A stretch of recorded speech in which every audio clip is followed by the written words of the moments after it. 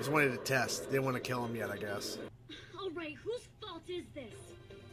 No one's fault. Be careful. We gotta bust out. Oh, believe me, I've tried. I think we have to shut down the computer. Time for a little bada bing, bada boom! Whoa, whoa, whoa. How about we avoid the rock slide scenario? There we go. Take out the guns. Yep. I can't help feeling like we're being watched. You are. Ugh. Do you have to? I'm getting creeped out here. Where should are be. they? Oh, they're just waiting. Just waiting. No sign of them. Don't know. Oh, oh, oh. Let's go. My God. Here we go. Oh, shit. Yep. Oh my God, that's a badass entrance. I mean, that's a cool fight right there. Beast versus Sabretooth.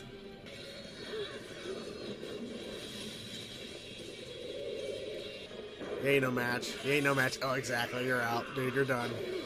Ooh. Magneto hasn't showed himself yet. It's no good. I can't get it to disarm. Out of the way. Only 15 seconds left. Well, what do we do, Scott? Yeah, what do you do? What's the plan? 5, 4, 3, 2. No. Holy shit!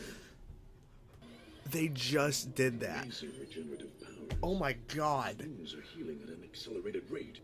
Mutants. Footage? They got footage? No, sir. Not yet.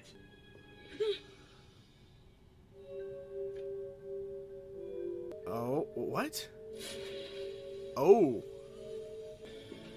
It's gonna explode. Exactly. Okay, that was interesting. He's gonna hit you. Or he's gonna try. Ooh, interesting.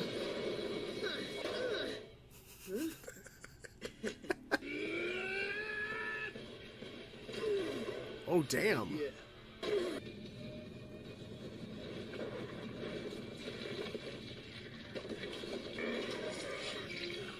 So long, hairbrain.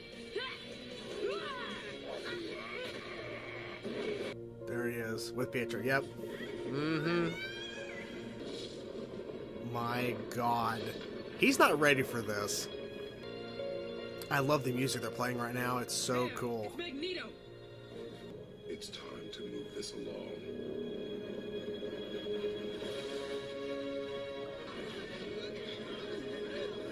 What?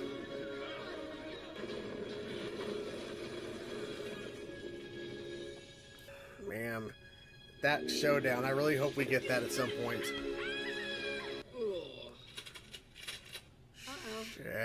Shit. The Sentinel. Operatives, move out! He released the Sentinel. As I knew he would. It's all planned. It's all planned out, man. And now the whole world will know of us. He's bringing the fight to the surface. That's what he's doing. My God, they're not prepared for this. Oh my God. Yes, exactly. They really have to work together. They have to work together to take it down. That's what they have to do. You may want to get this. Shit. Yep. Oh no. This is News Chopper 6. We got something here for the network. Shit. The whole world's gotta see this. The Sentinel design is interesting. I wouldn't say I love it, but it definitely is different, and that's fine. Ooh. Working together like they should. Strangers with inhuman powers desperately fight They may be. for Oh no. Oh no. Yeah.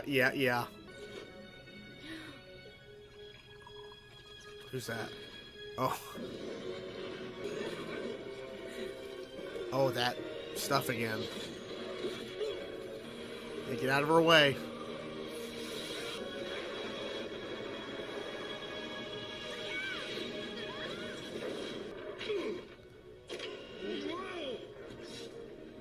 Come on, figure this out, guys. Come on. Damn. He's stopping them from fighting. Yep. Excuse me. Smart. Oh, it's detecting him now. Mm-hmm. Hello, Father. Wanda. You haven't seen me angry until now! Wanda. Release my powers. Stay out of this! Mm.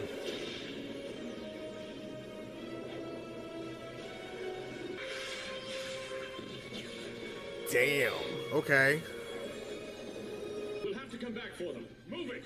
He's right. Everybody on board. We're doing everything in our power to get to the bottom of this. What's your take, Senator? Are they men or monsters? And if they are human, can we trust them? Alien invaders or some kind of strange mutation? What happened? Bobby? Amara! Over here. We're all right.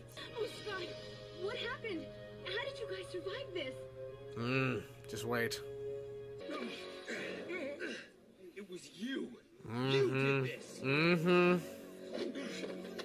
Yes, I did do it. And I was things are right. about to get much worse. Okay, guys, let's talk about it. Part 2 of X-Men Evolution Season 2 finale, Day of Reckoning, Episode 17. Holy crap, I just finished recording my review for Part 1. Holy shit. What a great episode, Part 1 of Day of Reckoning, Episode 16. But Episode 17 had so many great moments as well. These episodes were so good. And I'll repeat this again, and then we'll dive into going through the episode to kind of talk about bits and pieces as we're skimming through the episode, which I normally don't do, but with these two-parters, it's easier to do. But just watching Part 1 alone of Day of Reckoning, just watching the Part 1 of X-Men Evolution's finale here for Season 2, was already way better than the two-parter in Season 1, closing out X-Men Evolution Season 1, because there was so much going on. So, we begin Part 2 with the Sentinel being shut down. It was not going to kill Wolverine. The whole idea was to do another test, right? And then later on, we see Magneto has other plans instead. Double-checking. Yeah, we are recording. Just double-checking. So, the Sentinel... So, we have a better look at the Sentinel here. So, the Sentinel is this dark red, and it can expand its chest out to show more weapons, which we see later on. But we see in the light here, as they turn the light on, we see more of the design. And honestly, it has elements of the Sentinel design as you would expect from a Sentinel design. I'm not really a big fan of the dark red, but here's the thing. They're making the shifts in terms of the look of the Sentinel to make it look a certain way, because the 90s series had a very distinct and specific look of their Sentinels, and they did not want their Sentinel, because X-Men Evolution came out a few years after the end of X-Men, the 90s series.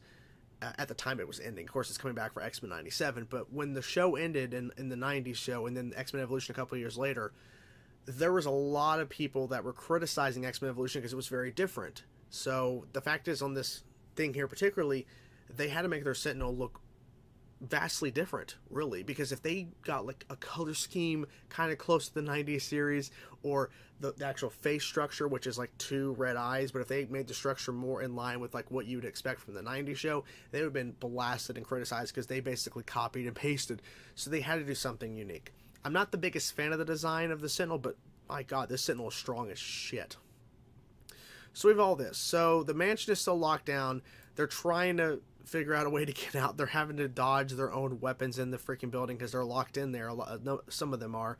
They're knocking down the different guns or whatever. And Scott, Magma, and Boom Boom are trying to get in and working out. But of course, Magma finds a way to get in, and she actually morphs into like her Magma form and actually creates like a kind of tunnel to get in, which was very smart on her part, because Boom Boom was going to start throwing like her bombs or whatever, exploding shit.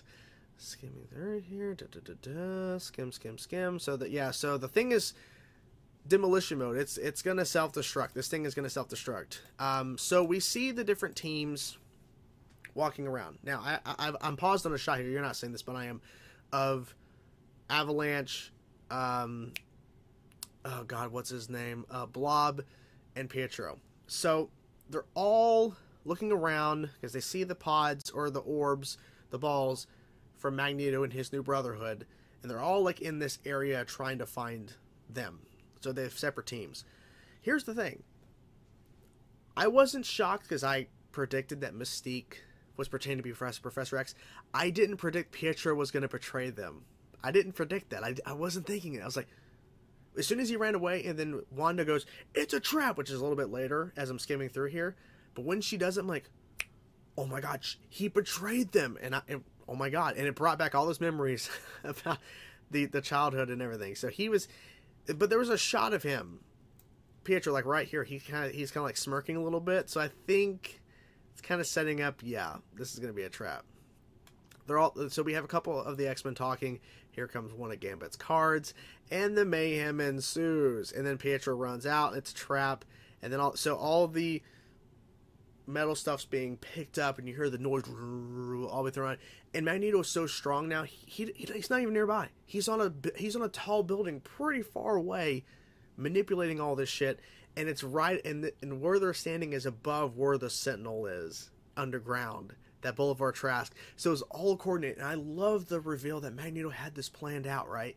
He had them, he had his Brotherhood, his 4 characters, like four individuals that he's brought together to take on the X-Men, the Brotherhood that are working together or whatever because of Mystique, Professor X, and all to send them down, right? To send them down to fight the Sentinel, which we'll get to. Oh my god.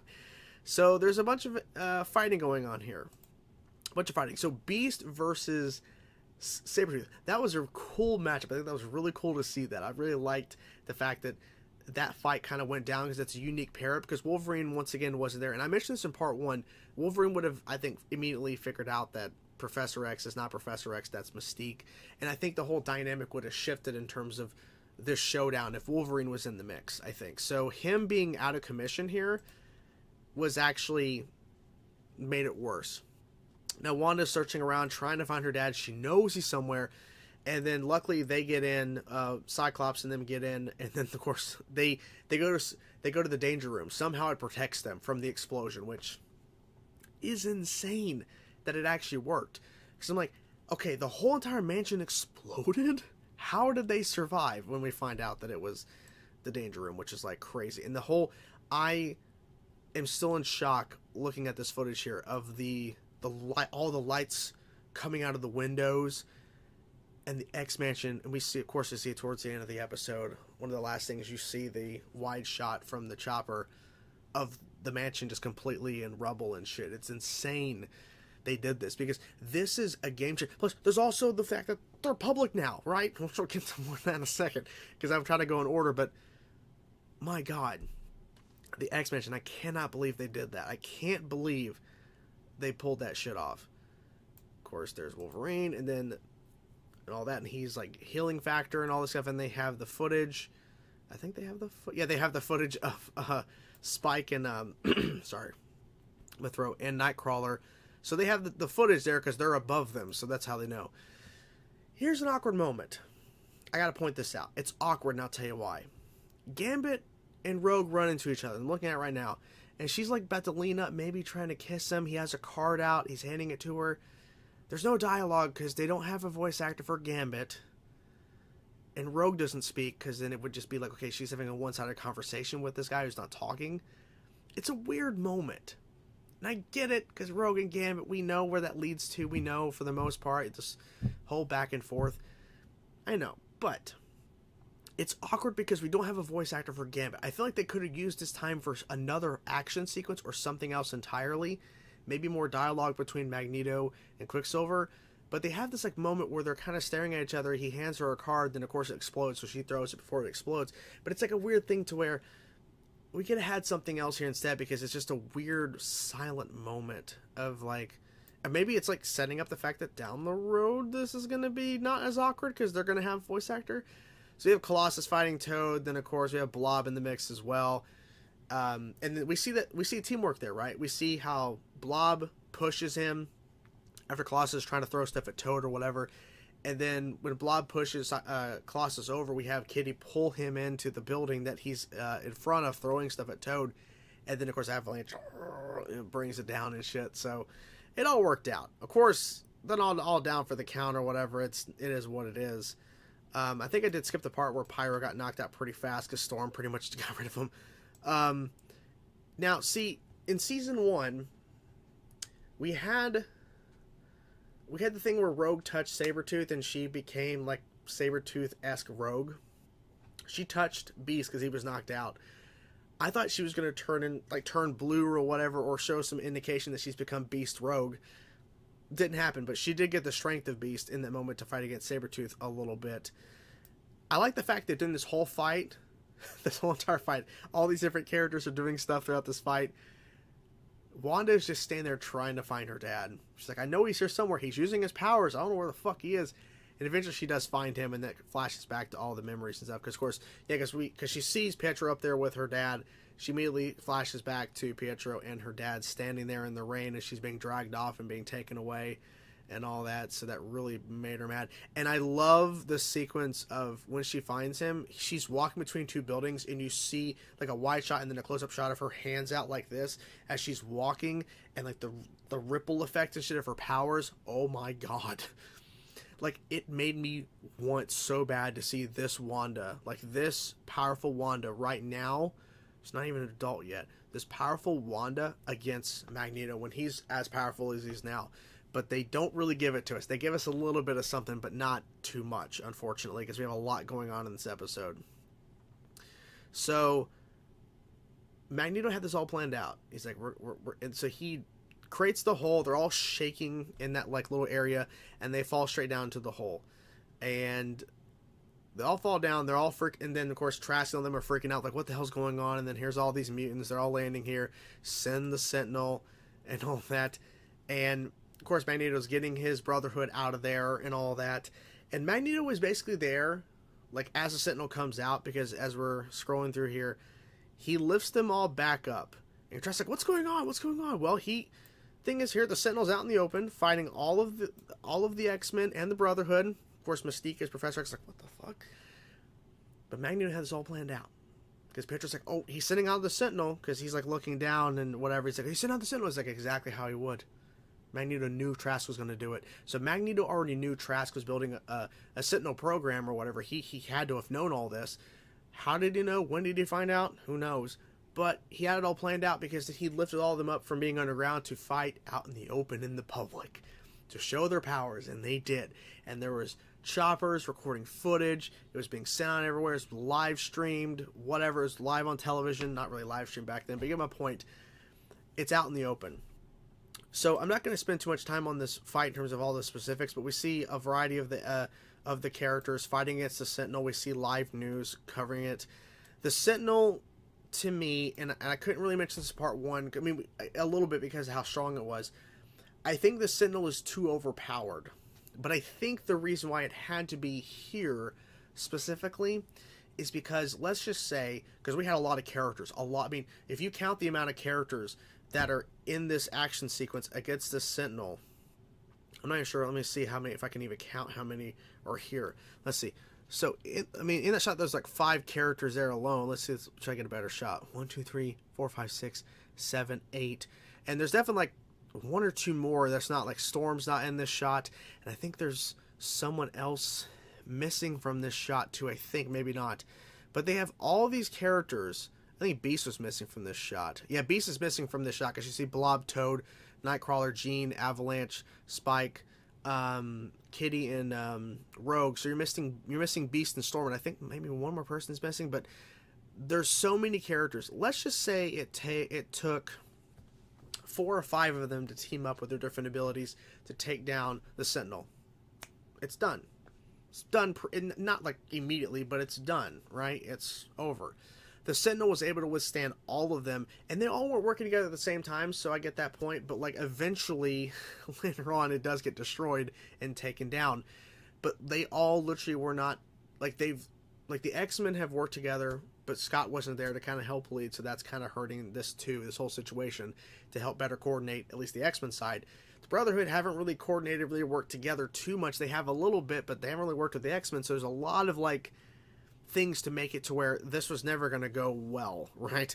but it's all out there. They're public. We have shots of all like different people, including Nightcrawler's girlfriend now, and different characters. And Duncan, I don't know if Duncan knew that was Jean. I know for a fact that, you know, Nightcrawler's girlfriend knows that's him.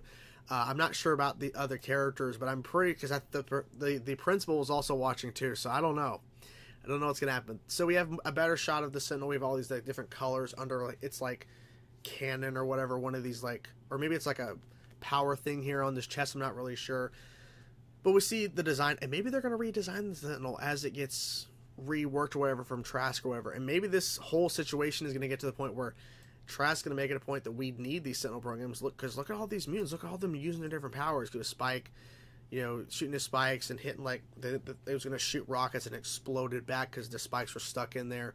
You have Blob throwing a car and Jean helping push it.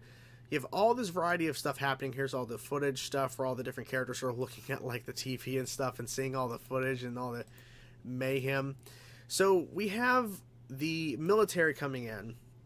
And Magneto's like, no, not yet. And he pushes them basically off away because he's like, I don't want you here. You're not supposed to be here.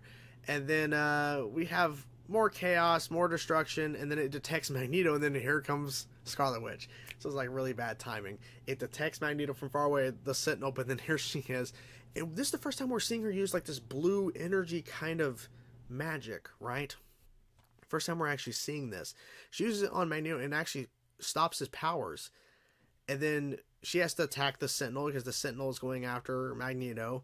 And then, of course, we have Mystique, Professor X using the chopper gunner, firing at the thing. And then we have the Sentinel being destroyed essentially by Magneto because he's able to take it out because he sends the rockets that fired back at him. So they go back to the X-Mansion. Not everybody is taken back, right? Like Beast and a couple of them were captured by that goo, so I think they're taken too by Trask. I'm pretty sure they've been taken by Trask as well. The remaining X-Men and Brotherhood are back, and they see the destruction of the mansion. It's pretty brutal. And then they see the people survive, the kids survive. Cyclops thought about going in the danger room. It worked out. And then, of course, he goes and confronts Mystique, Professor X, and then, you know, Mystique is like, now it's getting more. What was the exact wording? Let's see here. And now things are about to get much worse. I don't know what that means. I don't know what that means. Because we're still missing a variety of characters. So my hope is that the season 3 premiere is going to open up with directly after what occurred here. I don't want a time jump. I mean, if there is, there better be a good explanation, but I want to know what happened to Professor X, what happened to these other mutants that were taken, that were captured in that green goo or whatever, that basically freezes or locks up or whatever, because that's the way that Wolverine was taken. My God. So they're public now. There's no going back. They are now public figures now, or at least mutants are now public knowledge now. And Magneto's has a new version of his Brotherhood. We have new characters in the mix. It's a lot. It's a lot. But it's so cool. I'm loving the fact that this show was willing to do this in terms of making these big, bold decisions that will drastically change the rest of the show. In terms of making them public now, in terms of mutants being public, and the fact that at the end of the day, you know, this show is willing to push the limits in terms of what it's doing. You know, I lost my train of thought there for a second. I was trying to think, what am I trying to say here? Because the show initially was making some pretty interesting story decisions, but now I think they've really pushed and went further than what I was expecting initially, because I wasn't sure how far they were going to go. I mean, but once they teased Apocalypse, I should have known they were going to start doing some pretty big decisions, because Apocalypse is a game changer. That's a gigantic thing.